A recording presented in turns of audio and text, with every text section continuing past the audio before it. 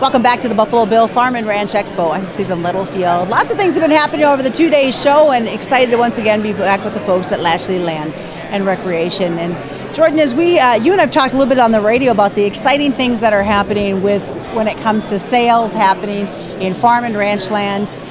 What are you seeing for trends? What are they looking for when somebody calls up and says, hey, I've been on your website, I'm interested in buying?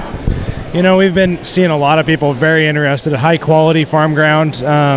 Grazing land has been a very, very hot commodity item out there. There's a lot of people wanting, anywhere from enough grass for 50 head all the way up to 600 head. I mean, they just really want grass, high quality farm ground. Those are the two big commodities out there right now.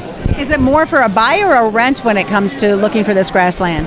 Honestly, both. I get calls all the time, people wanting to lease ground, but it's hard to come by on lease ground, but there's still a lot of buyers looking for small ranches, anywhere from a section all the way up to 10,000 acres. So as they're looking for this buying, are they looking for additional outbuildings, homes on it, or are they looking just for ground? From what I've been seeing, most of them either want something that's really nice, that's established with corrals, pens, those kind of things, but a lot of them have been looking for vacant, something that they can do their own, or something along those lines. Well, it's just right where you guys step in, because you have the buyers and the sellers coming to Lashley Land to say, hey, let's have a conversation.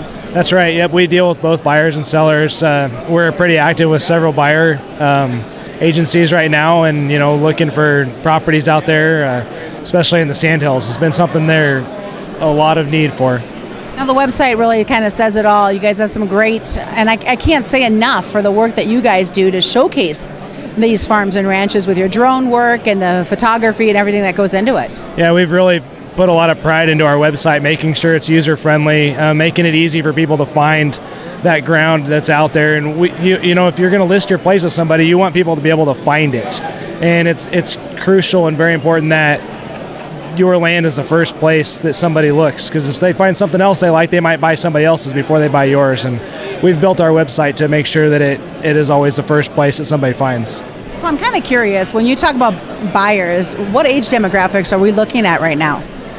It's interesting. We're seeing a lot of the younger farmer ranchers trying to get into it. A lot of people wanting to borrow money through FSA, some of those programs, especially with the higher interest rates coming in.